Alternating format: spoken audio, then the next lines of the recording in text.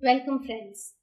Today we are going to talk about something that we have referred many times in the previous chapters that we had taken up.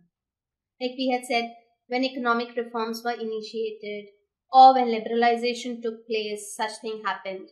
So today we are going to talk about economic reforms in India.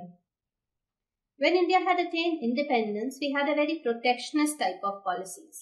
The economic policy that the government followed was very protectionist in nature. So, because of that, what happened was that in the next 4 decades or 40 years, we landed up in a big trouble. We were not competent enough to compete with the world market. Our economy growth was very slow. The technology that was used was backward.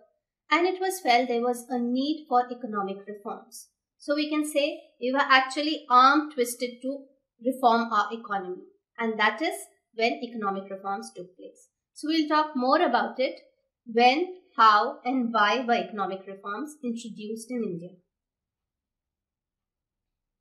So we are going to take up, we'll talk about that why they were initiated, in which all sectors they were initiated. We'll talk about the reforms in industrial sector, financial sector, external sector, tax reforms that were introduced. What has their impact been on the Indian economy?